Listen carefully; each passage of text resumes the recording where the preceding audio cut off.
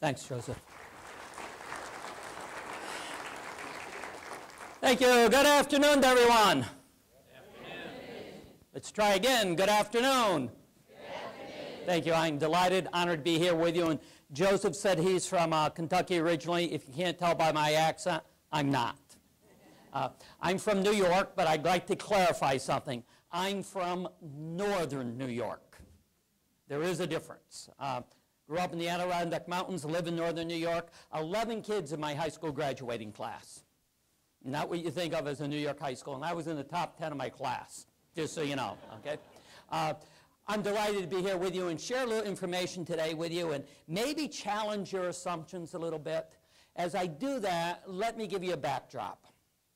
As I look at PGES, ladies and gentlemen, somebody asked me out in the hall earlier today, and Joseph happened to be with me when the question was asked, what state in the country seems to be doing the best job in positioning itself for the Common Core state standards and the new assessments? And I said there are two, and Kentucky was one of them. I think you've done a good job in this state of beginning to get ready. I think your PGES really helps you position some things, because what you have done far better than I can find anywhere else is you are talking about Common Core state standards and teacher evaluation in the same breath. And you have to, folks. This is about raising the standards and changing what everybody does in and around the American education system. With that as a backdrop, let me also make this observation, however. I think you're doing the right thing. And you are absolutely focusing on the mechanics of what do you need to do to implement Common Core, the new assessment programs, the new teacher evaluation programs. And throughout, I looked at the program throughout this conference, you're going to get all the details. That's not my job to go into the mechanics. But I begin by saying they are essential that you understand them. Mine's a little bit different. Mine's setting the stage. Why are all these things they're going to walk you through so very, very important? Because you really need to begin with the end in mind. Joseph just indicated that there was a study. There was actually a 5-year study jointly conducted by the Council of Chief State School Officers. Every state in the country has a state superintendent or a state commissioner. The 50 are called the Council of Chief State School Officers. That group and my group were approached now 6 years ago by the National Governors Association and a group of corporate leaders. And we were asked to go out across America and try to find the nation's 25 most rapidly improving elementary schools, the 25 most rapidly improving middle schools, and the 25 most rapidly improving high schools out of 47,000 school buildings. And I want to underscore something. I didn't say highest performing. I said most rapidly improving. These were schools that 5 years earlier had been in the bottom 10% of every indicator in their state, now in the top 10% with the same budget, the same faculty, and the same student population. How did they do it? We found the schools. The Bill and Melinda Gates Foundation was very generous in financially supporting the study. And the results of that study is one of the primary things that led to the Common Core state standards and the next generation assessments and the new teacher evaluations. Because where did they come from? They didn't come from the U.S. Department of Education. They came from the Council of Chief State School Officers and the National Governors Association. And so I want to raise a question. What's your mission? Is your mission Common Core? Is that why we're here? Or is the mission the new test? Or is your mission teacher evaluation? See, in the nation's highest performing schools, I want to be very clear about something. This is where they ended up. It's not where they started. And that's what is scary to me.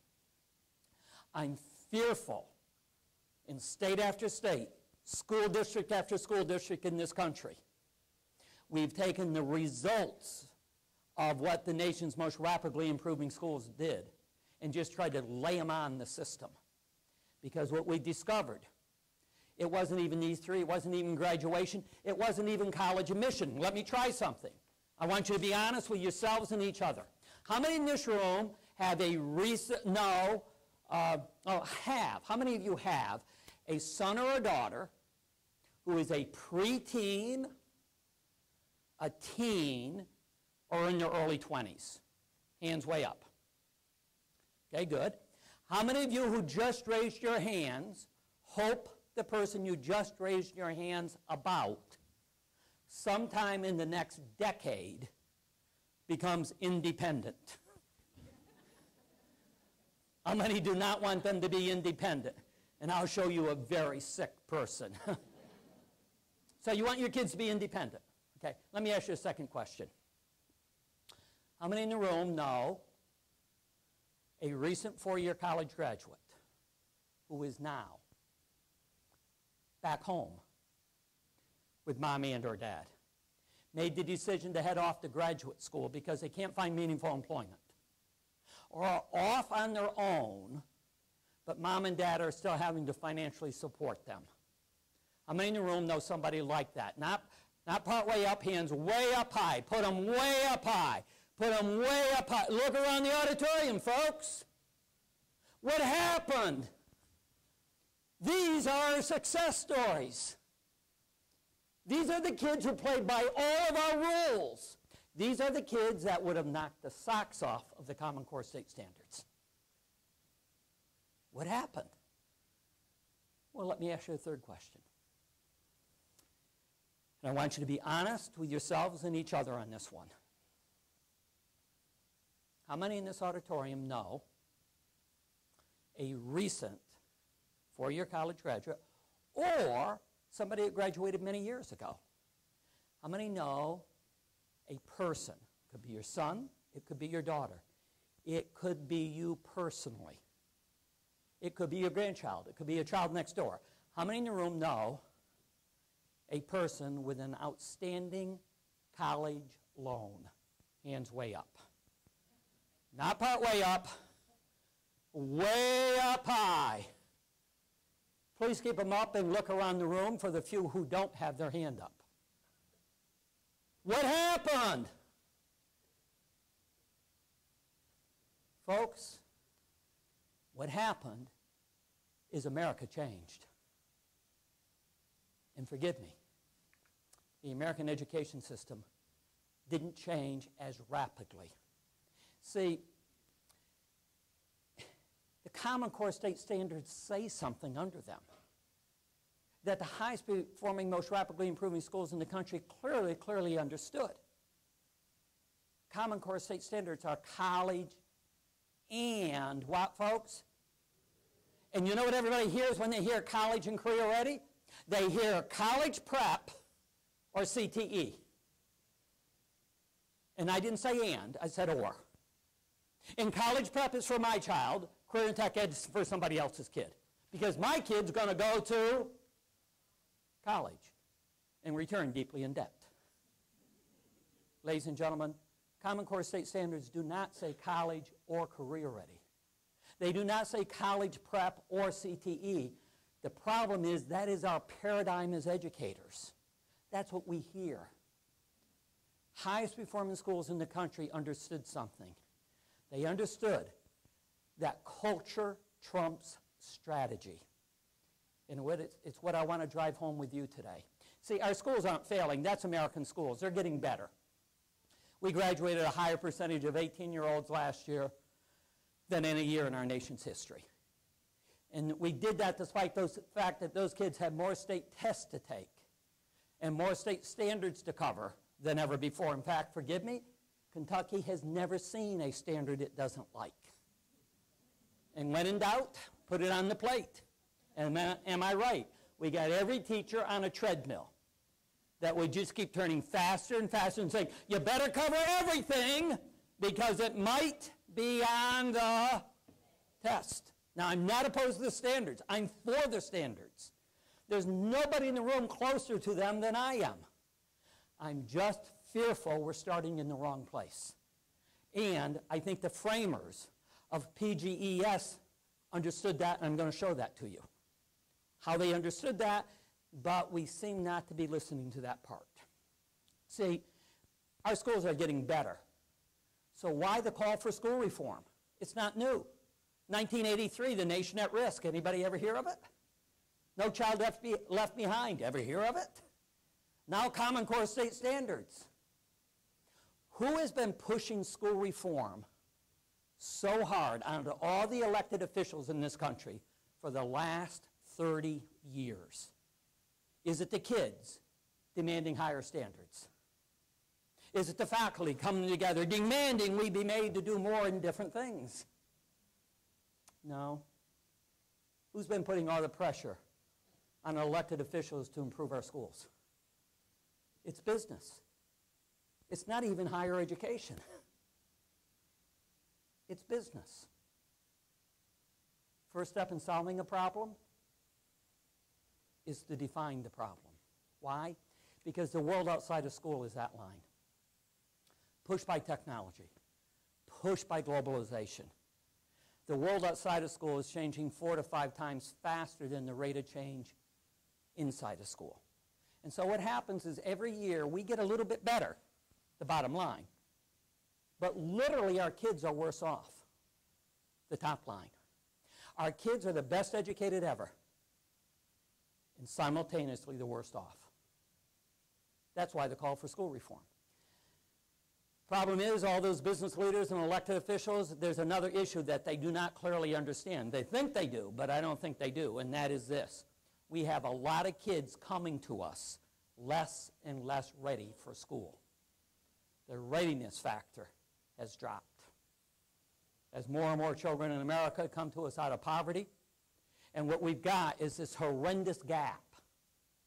And the intent of the Common Core state standards, next generation assessments, teacher evaluation, is to close the gap. So how do you do it? This is the opening paragraph of the original document of PGES. It's the opening paragraph. The next several years are pivotal years for reorienting the culture of public education.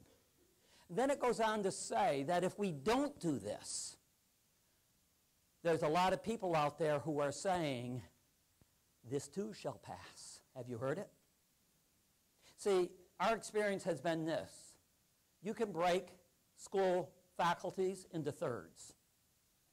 There's a third of the staff that every time somebody like me shows up, they get excited. This group has never heard an idea they do not like. They are in a perpetual state of excitement. They're the lunatic fringe. They are half crazy. How many in the room are classroom teachers? Any? Any teacher that's here, you're here because you're the lunatic fringe. You are the crazies. And they are the ones who become school administrators. How many school administrators do we have with us?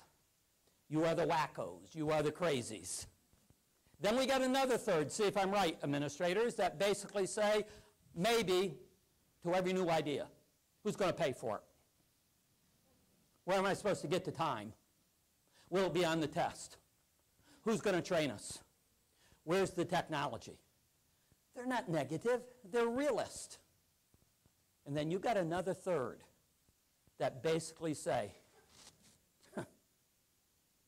over my dead body, will you do anything that messes up my 1990 lesson plan? I got this sucker laminated, I'm not about to change it. How many in the room can think of somebody like that you work with? Hands way up. Okay, if they're with you, point to them so I know what ones they are.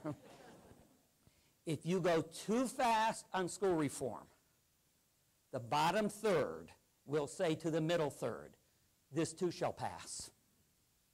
Everything else has. And if not, we'll get ourselves a new administrator.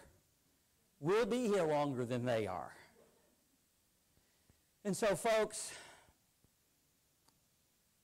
what we tried to do is find the nation's most rapidly improving schools. What were the schools that did not look, like this line, but instead looked like that line? or ideally that line. And that's the study that started 6 years ago. Out of that study was born the Common Core State Standards. But the first thing they did, these schools, is they didn't start 6 years ago with Common Core. They didn't start with the new teacher evaluation program, and they didn't start with new tests. They were the results of changing a culture. You have on your table some yellow sheets. As I go through my presentation today, there are sections of this presentation I am going to fly by and basically just tell you what's there. I'm going to send anybody who wants it, it's what the yellow sheets are for, two things. We will send you next week my PowerPoint from today, exactly as you're seeing it. Number two, we will then send you to a website where the PowerPoint slides are actually backed up by notes, which you can then use with your faculty, with your community, in case there's anything I hit that you want to kind of cherry pick. You're also taping it, and George, I assume you're going to make the tape available, right, to the schools. And so what I hope to do is arm you with a lot of stuff you can use back in your local schools to help create this awareness. I will then, after I create the awareness, dig a little bit deeper into, okay, now let's actually look at the Common Core, the new assessments, the teacher evaluation, and let's figure out how they actually implemented them in their schools. But they all began first with creating a culture. We'll stop a couple times during the session, let you talk about some of the things I've said, think about questions, observations. So, what should we be doing? Well, I think you need to look at what that national study I just referred to of the nation's most rapidly improving schools. I also want you to look at the research. So I'm going to fly by the research so that you'll know where you can go and get it. Our experience is the best research out there is by a guy by the name of John Hattie, H-A-T-T-I. One of the problems we have in American education is we have too much research. Every graduate school professor in this country has done a research project.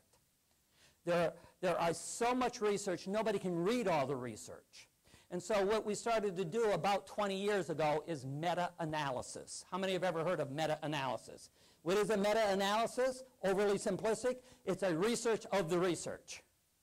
Between 2000 and 2012, there were over 800 meta-analysis reports done on K-12 education in this country. 800 meta-analysis reports. So many that you can't read them all. And so what Hattie did was a meta-analysis of the meta-analysis. And it kind of teased out the most important findings. And he began to see some things, such as when kids learn how to apply knowledge, they do better in school. Make sense? Now, the higher the bar, the better it is. The higher the bar, the better it is. When kids learn how to apply knowledge, rather than just learning about knowledge, they have 1.3 years of growth per school year. By the way, if you don't use it, what's the flip side of it? If you do learn how to use it, you retain it.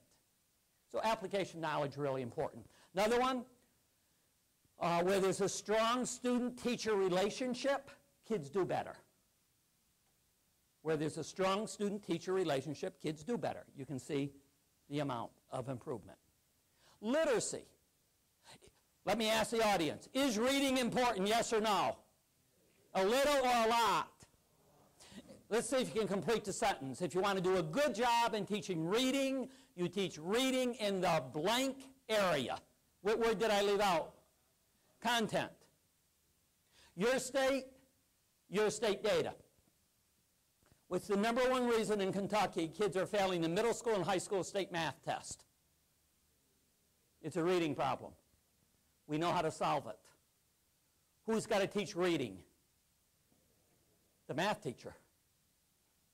Are your middle school and high school math teachers teaching reading in the content area? Are they spending at least 15% of their time teaching reading in the content area? Or are many of them, as I was when I was a high school teacher? I thought you taught reading by giving a reading assignment. And when the kids didn't get it, I gave them more. What is your 1-, 3-, and 5-year professional development plan to teach every teacher how to be a teacher of reading in the content area? I will show you before we are done, you have a serious secondary school reading problem in Kentucky. Why? Because we don't teach it, except for the kids that need remediation. Literacy is king in these high-performing schools. We also found that, however, many of the things that work, you can't afford. Even with the great leadership that George and his staff had at GRREC to create the Race to the Top grant, you can't afford in this region one-on-one instruction. You can't afford to put a computer in every child's hand. You would use every dollar you had.